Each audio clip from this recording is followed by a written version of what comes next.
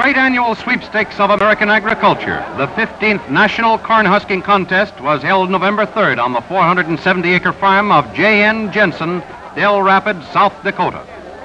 The sky was heavily overcast, and a cold, penetrating wind greeted the crowd of husking fans.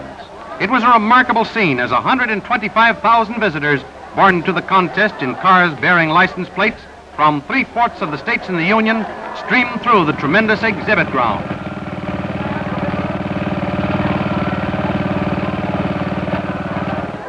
Husking kings have been glorified at 14 previous national contests, but this one also gave recognition to a queen. The day before the contest, 21 Cornhuskers selected the queen from among the following contestants: the Mrs. Hedlund, Larson, Rickensrud, Wilbur, Sorensen, Longsdon, Raybell, Drake, Brewitt, Salisbury, Johnson, Schmidt, Peterson, Bosch, and at the end of the line, the queen, Venita Apley. About 10 a.m., the parade began forming. 7 bands were scattered between the 21 Huskers' wagons. Each wagon carried the state pennant and was accompanied by 40 guards. The 2-mile colorful parade was led by Roger C. Mills, General Chairman, and Mayor Phillips of Dell Rapids. The queen, Venita Apley, and her escort were riding in the first wagon, which is accompanied by the guards and gleaners, right behind the South Dakota State College student band.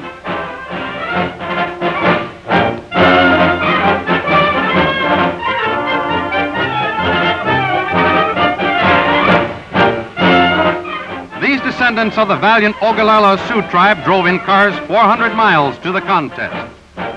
Will any of these sun-bronzed athletes beat the world's record of Elmer Carlson, who husked 41 and 25 100th bushels net in 1935?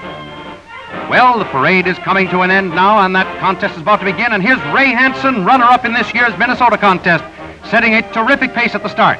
This is Hanson's 7th time in national competition, each time as runner-up. Ray might easily have been taken for a presidential candidate, as there were thousands of fans crowding around and hampering him. Hanson, last year's champion, finished 11th with 18 and 82 100th bushels.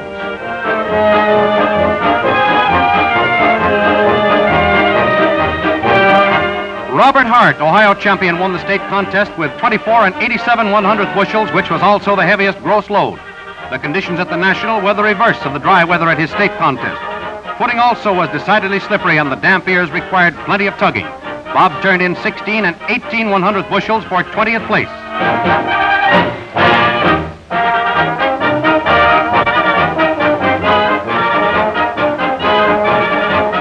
Louis Corty, the blonde, rangy husker from Stanton County, won the Nebraska state title by husking 30 and 34 100th bushels, breaking last year's record by almost 3 bushels. Weaving, crouching to reach low corn and fallen ears, and often slipping in the muck, is slowing the rattle of his ears against the red-dotted bangboard. Louis brought in 19 and 16 100th bushels for 8th place.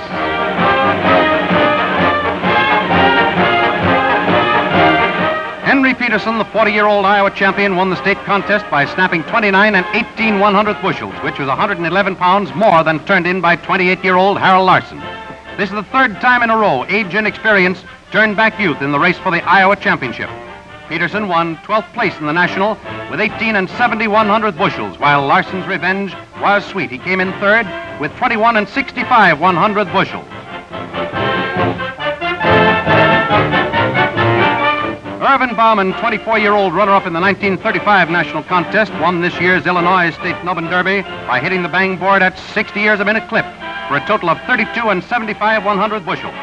The Illinois Husker brought in more than any other contestant in a gross load of 1,750 pounds with a net of 21 and 74 100th bushels to make him second.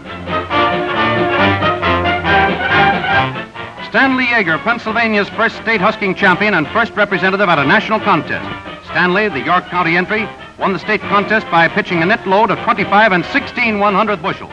At the national contest, the ears were harder to rip cleanly from the stalks, although the shucks came off smoothly and easily. This cut his load to 14 and 85 100th bushels.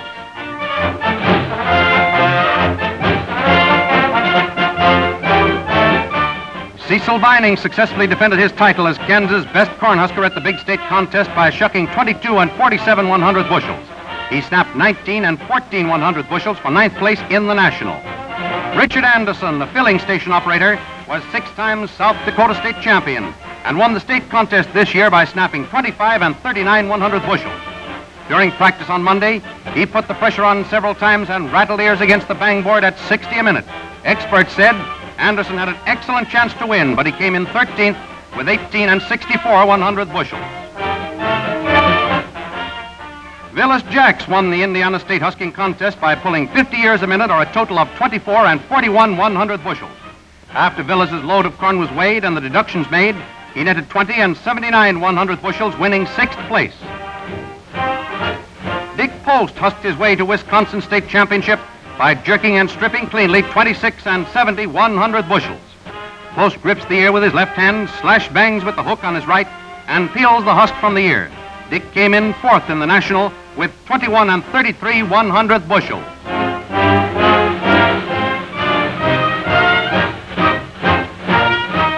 John Harris defeated 4 of his sons in the county contest and won the Missouri Championship with 19 and 87 100th bushels. He came in 19th today with 16 and 21 100th bushels. Ted Balko, 6 times Minnesota champion husker, won the state contest this year with 20 and 98 100th bushels. Balko, now 33 years old, has proved that he can husk fast and clean in any kind of corn, in any locality, and in all kinds of weather.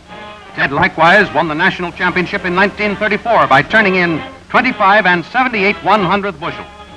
Balko's movements are one long, flowing harmony. There's not a waste motion nor a waste step. His eyes are always 2 or 3 ears ahead of his hands. No wonder he has a big load of corn.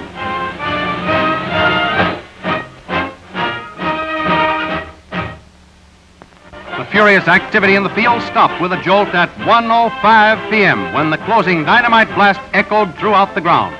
While the officials are computing the net weight of the loads, the crowd anxiously waits the scoreboard.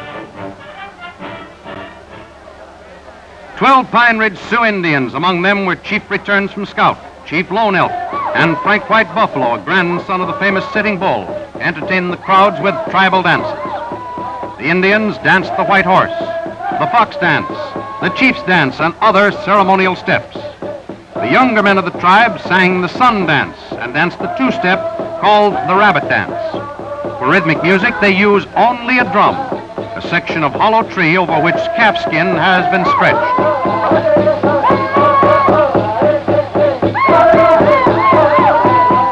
The audience was invited to the platform to try the dance, and they seemed to be enjoying it.